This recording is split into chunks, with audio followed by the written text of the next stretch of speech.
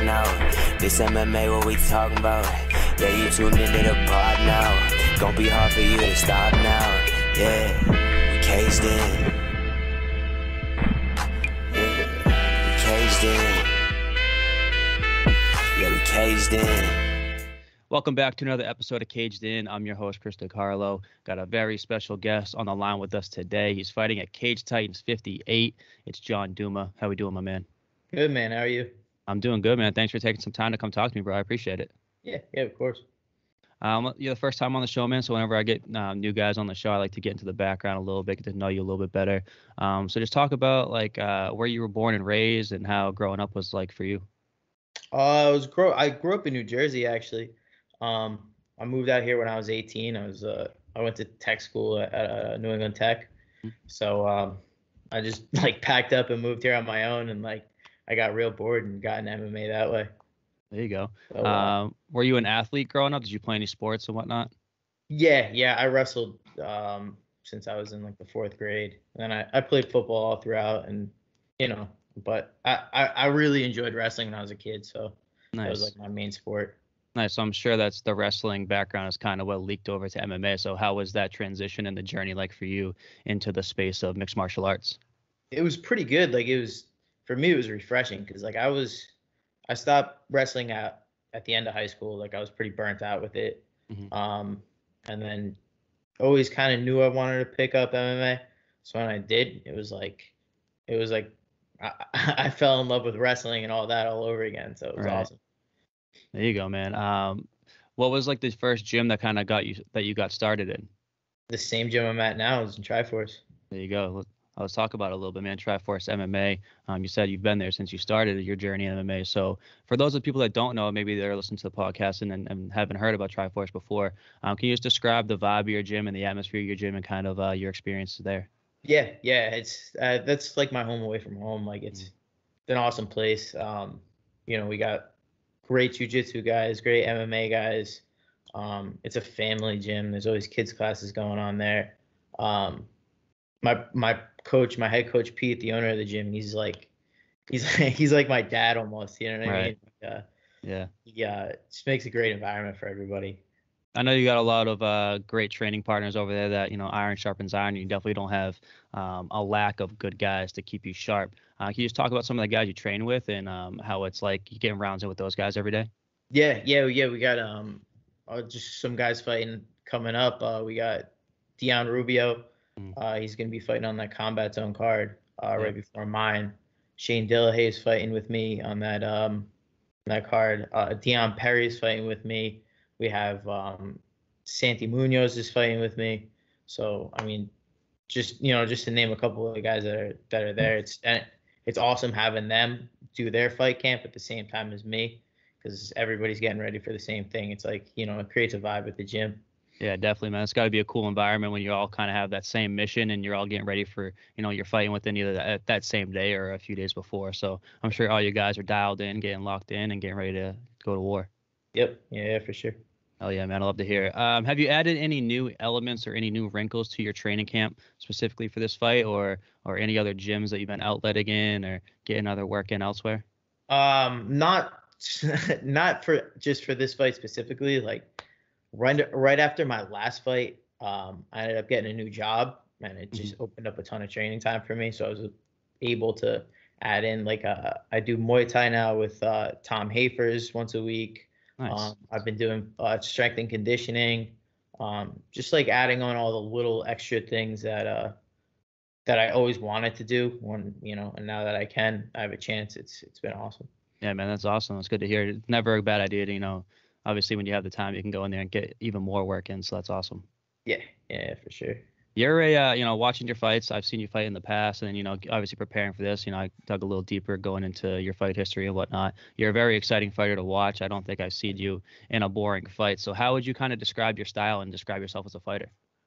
Yeah, I guess you'd say it's a little bit more of a gritty style. I kind of, every fight I'm in, I kind of make it a fight.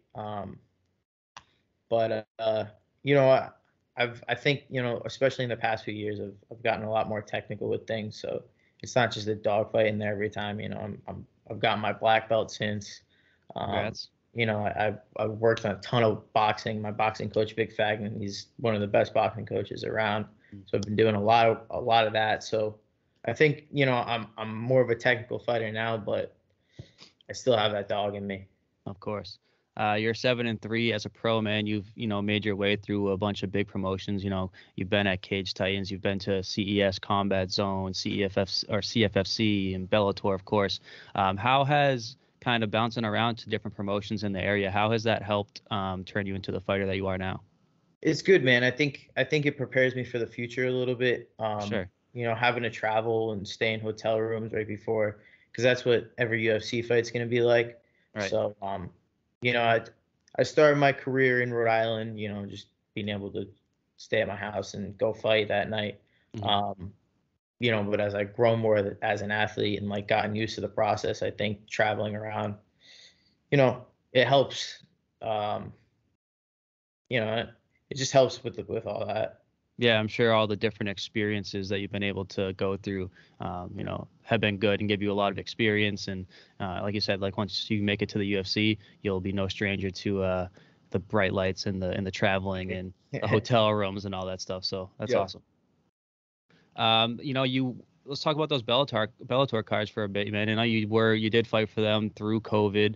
What was it like going through, like fighting for a bigger promotion in Connecticut when they were kind of housing there through COVID? What was it like just through like going through the protocols and, having to fight in an empty arena and stuff like that? Yeah, it was weird, but I liked it. Part of it, the fighting part was nice because it seemed like we were just sparring in there, Right. So it was different. Like it was a cool, different experience to have. I don't know if, I'd do it every time, but right. To do it once was cool. The COVID protocol wasn't fun. It was I'm sure that sucked. We were in like a bubble, like we couldn't go in restaurants and stuff, and they had people out watching us, looking for fighters, sitting around. We had to quarantine for like the first 24 hours. Right. Good with the bad. But they ended up giving us all our own little locker rooms and like training areas for the week. And then they gave us our own portable saunas. So that was super cool. Oh, nice. Other than that, it kind of sucked. Yeah, I was going to say, it probably doesn't sound fun. I mean, I'm sure it was nice to be able to stay active during that time, though, because I know a lot of promotions kind of shut down and fighters weren't getting a lot of work in. So I'm sure from the bright side of it, I'm sure that was a positive for you. Yeah, definitely. And like the fact that they were in Connecticut was just exactly beautiful. You had the pleasure of fighting on some of those cards with some big names, man. You can go run through the list of them, but do you have any like cool stories or cool experiences or anything like that throughout those Bellator cards? You running into any? Did you end up crossing paths with anybody notable? Yeah. Or did they kind of keep you separated? A lot of people. I fought on the Ryan Bader show, my last one. Just interesting to see those guys like do how guys that have done it so many times and like how they process through fight week. Like I fought the night before Roy Nelson fought. So it was just like like seeing how they do their weight cuts and all that. Like I think Bader just did like 4 sparring rounds and he was good. He was on weight. You know what I mean? Yeah, so it's just like it was cool to like see how the real veterans do it. Yeah, I'm sure it was cool to kind of be in that same environment as them, or guys that I'm sure you've grown up watching and still watch to this day or look up to and whatnot. I'm sure it's cool to be able to rub elbows with those guys. Yeah, it was like a big deal for me to fight with Rory McDonald on the same card. Oh, I bet. Fought on that when he fought Lima, I think the second time. Dude, that was crazy for me. Yeah, that is sick, man. That is sick. I want to talk about your weight change, man. Like after your second pro fight, you ended up changing from featherweight to bantamweight. What was the inspiration behind that change, and what caused that? I knew it was kind of inevitable. I stayed at 145 because weight cuts suck and you don't want to do them for free. So as an amateur, I did that and then kind of eased into my pro career at 145. And I think, I don't know, my coaches, everybody was kind of on the same page when we were going to do it. And it's just, I have the body style more of a 35er, so it's a tough cut, but everybody's doing it now, it's a standard. So yeah, exactly. It is tough to, fight at your natural weight class these days. Nobody's really fighting at their natural classes. There's probably like a handful No, of nobody guys, is. if anybody. But how's the cut been for you though? Like, have you kind of gotten it down now and you used to it at this point? Yeah, it's pretty dialed down now. I've done quite a few fights at 35, so like I know exactly what I have to do, you know, at certain times. So like 6 weeks out, I know what I should be eating. At 4 weeks out, I know I should be eating. So, Right. you know, it's gotten pretty easy now. For sure, man. There you go. All right, man. Let's talk about Cage Titans 58, man. The reason why we're here, bantamweight title fight versus the champion Joe Penafiel, known as the Party by the folks at Plymouth Memorial Hall. Have you done the tape study on this guy yet? What do you see in his game, and how would you describe him as a fighter? Yeah, definitely watched a lot of video of him. He's just a fighter. You know what I mean? Like he seems like he loves to fight, which you know, there's a lot to be said for that. I don't know if he's the most technical guy in the world, but you know, you gotta watch out for guys that just like to throw down. So, you know, we're coming with everything. I think a lot of the things that I do are gonna be able to beat him, but For sure. training hard for it, you know. Yes, sir. Yes, sir. Where do you see, your biggest advantages in this matchup? I think my biggest advantage is always in jiu-jitsu. It's just, you know, the guy I'm fighting isn't a black belt. That's a huge step up to have. Right. But I think just technique and, you know, whoever's gonna be able to gut it out more, it's gonna be, I'm sure it's gonna be a tough fight. So whoever's gonna be able to take more is gonna. For sure. Like I said at the top of the show, man, I've never seen you in a boring fight, and the Party is no different, man. He's never been in a boring fight either. He likes to come in there and throw hands as well. So I'm circling this one on the fight card. It's going to be, I would like to say, one of the fight of the night contenders. I think it's going to be an absolute dogfight, and I can't wait to watch it. We haven't seen you in the Cage Titans cage for a while, man, or competing in MMA for that matter, at Cage Titans. So how do you feel being back? Are you excited to be back at the Memorial Hall? Yeah, man, I'm stoked. It's such a nice promotion to fight for at Cage Titans. I did like one of those grappling cards. Yeah, I remember you on that one. Yeah, the team one. So it's just like, you know, I went back and I saw how well the fighters are treated and like just the little things that they do. It's just, you know, I'm really looking forward to that, to just being taken care of a little bit, you know. For sure. Selfishly, I'm excited to be able to see you fight live. It'll be my first time seeing you fight live. So I'm very excited for that. What can me and the other fans at Cage Titans at Plymouth Memorial Hall, what can we expect from you when that cage door locks on March 18th? Yeah, it's just going to be, you know, I don't know, man. I think this fight speaks for itself. You know, like the way Joe fights, the way I fight, it's a recipe for a good fight. So, get excited, man. Hell yeah. With this win, man, you will be a Cage Titans pro champion. I know you were a Cage Titans amateur champion at one point in your career. How does it feel? How is it going to feel for you to have that full circle moment, have AMI gold and then now have pro gold wrapped around your waist? Yeah, it's going to feel good. I mean, I've liked this fight, whether it was going to be a title fight or not. So I'm excited that we will go 5 rounds with him.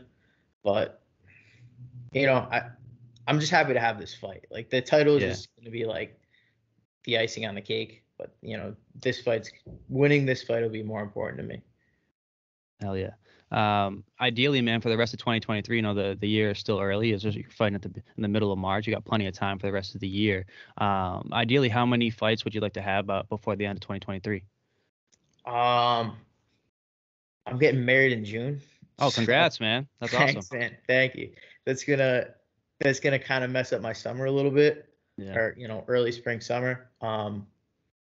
So hopefully I can get 2 or 3 in by the end. Yeah, so what is it? February? Yeah, so we got plenty of time. Yeah, I mean, maybe 2 more in, hopefully. So we can count on you not taking any short notice fights before your wedding and showing up with a couple black eyes. Fortunately not. No, my fiance would not be happy about that. Yeah, I'm sure she would not be happy. We talked about a little bit earlier, man, that March 15th show Dana White's going to be at for Combat Zone with the Looking for the Fight crew. I know you got some of your teammates on there. Will we be seeing you in the building at all, supporting your fighters and whatnot? I know it's fight week for you, so it might be a little difficult, but. Maybe I might make it out. I got that whole week off, so I might, if I'm rested up, I'll probably go out. But we'll see how I'm feeling, dude.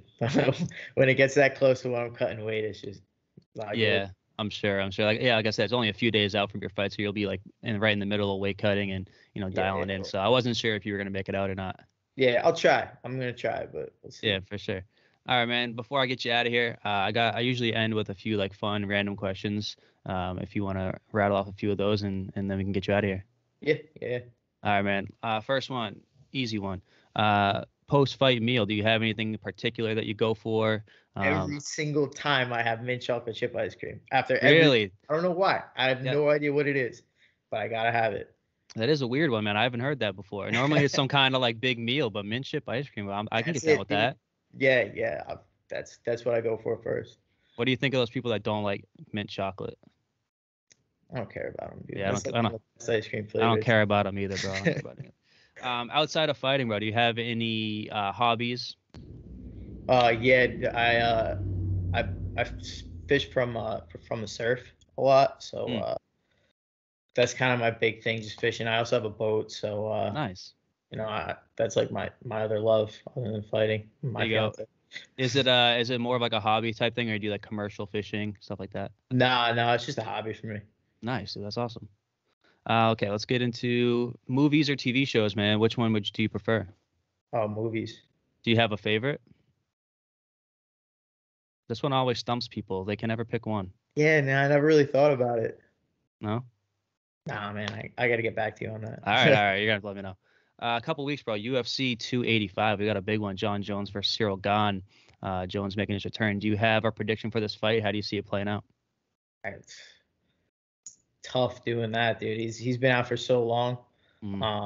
Jones has. It could go either way. I mean, I can't ever count Jon Jones out, so it's what it is. I think it's gonna be, just speaking about the fight a little bit, I think it's gonna be crazy him coming back after such a long layoff, going up to heavyweight versus a guy who is a true heavyweight but moves like a middleweight. You know what I mean? The way how Gane is so athletic and elusive. I think the matchup is gonna be crazy. I can't wait for it. I think the thing about Gane is I think all of his advantages were all the same advantages that Jones had against the light heavyweights. A little bit longer, a little bit bigger. So this one might be tough for Jon, but I can't count him out. I know. I do the same thing. I'm like, it's a much bigger guy than Jon's ever fought before in his career. But like everybody says, it is Jon Jones. The guy can get a W versus anybody. We haven't seen the dude lose since he's been in the UFC his entire career, man. It's nuts. No, that one loss on his record was like a DQ. He has a DQ. Yeah. All right, man. Well, Jon, thanks for coming out and taking the time, man. I appreciate you. Before I get you out of here, do you want anything you want to shout out? Any social media handles you want people to come find you at, or any sponsors that you want to shout out before we get you out? Yeah. Just Tri-Force MMA, obviously. My boxing coach, Vic Fagnan. All the guys at Tri-Force. My sponsor, Andiamo. He makes my shorts. He's nice. Vinny Tedesco does a great job. You guys can check him out. Other than that, that's it. Cool, man. Hell yeah. All right, brother. I appreciate you taking the time. Best of luck on the 18th. If I see you walking around the building pre-fight, I'll come say what's up. All right, brother. Yes, sir. Thanks for taking the time, man. Down for the count and he can't even talk now. This MMA, what we talking about? Yeah, you tuned into the pod now. Gonna be hard for you to stop now. Yeah, we caged in. Yeah, we caged in. Yeah, we caged in.